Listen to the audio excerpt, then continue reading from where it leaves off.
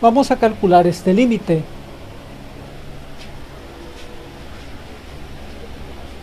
X tiende a infinito positivo, vamos a poner aquí infinito y aquí también, en el lugar de la X.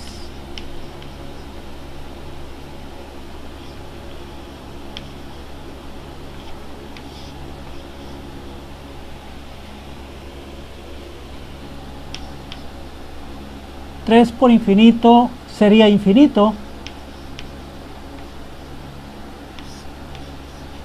Tenemos seno de infinito entre infinito. No sabemos lo que es.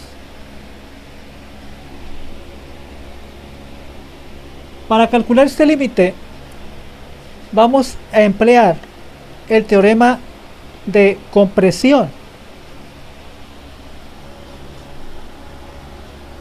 La función seno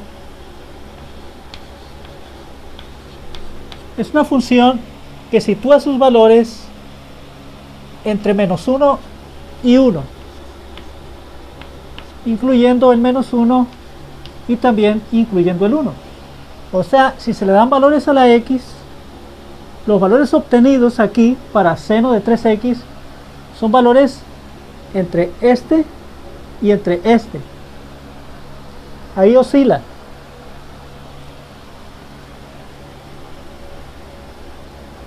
Esta es una desigualdad. Podemos aplicar las propiedades de las desigualdades. Vamos a multiplicar toda la desigualdad por un número positivo. Ese número será 1 entre X, considerando que X es un número positivo. Sería esta X. Como X tiende a infinito, vamos a considerar pues que X toma valores positivos, porque es infinito positivo. Entonces 1 entre X sería un número positivo. Menos 1 por 1 entre X sería menos 1 entre X, que es menos 1 entre X, así.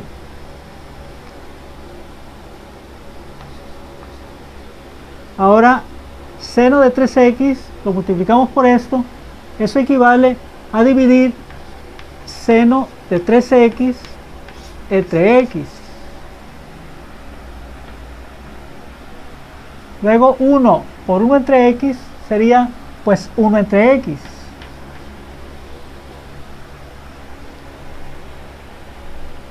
Esto que tenemos aquí es la función que tenemos acá en el límite. Ahora vamos a calcular el límite de esta función cuando X tiende a infinito y también el límite de esta función cuando X tiende a infinito.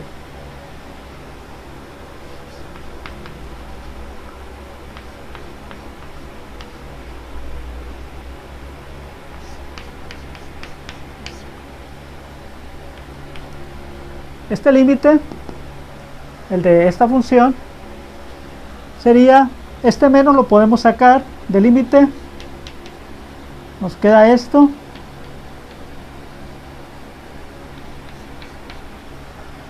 ahora ponemos aquí infinito en el lugar de la X,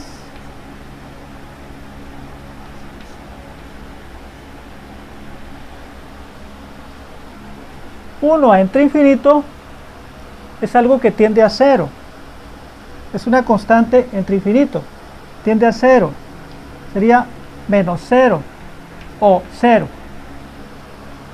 Entonces el límite de esta función cuando X tiende a infinito es 0. Ahora el límite de esta función,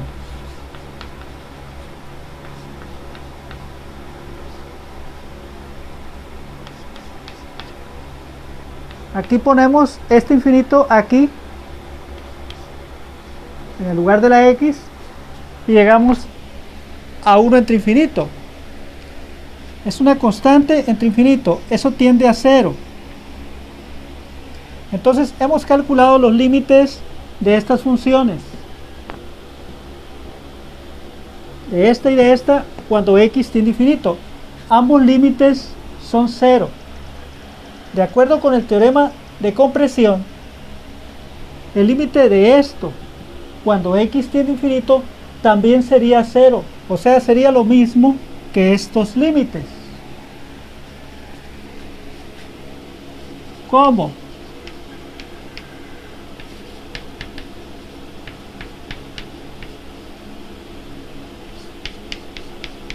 Este límite es lo mismo que este. Y ambos límites son 0.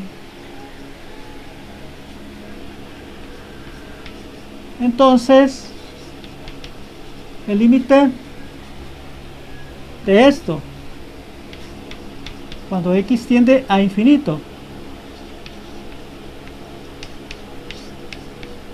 o sea, a lo mismo que estos, ese límite es este, 0 también. O sea, el teorema de compresión es válido también cuando esta cantidad que está aquí es infinito, como en este caso. Este sería pues el resultado del problema.